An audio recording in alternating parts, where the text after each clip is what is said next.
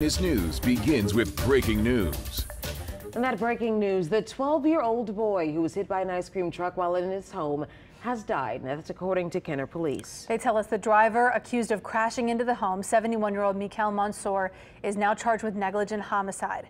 Javier Adrian Flores Fajardo was playing video games when suddenly an ice cream truck rammed into his home in Kenner.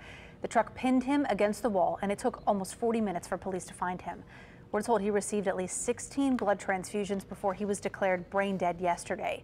Now, this comes just hours after Adrian was hailed a hero, donating his organs to save at least 8 lives.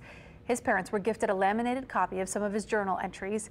We'll continue to follow this story closely as the investigation continues and bring you updates as we receive them.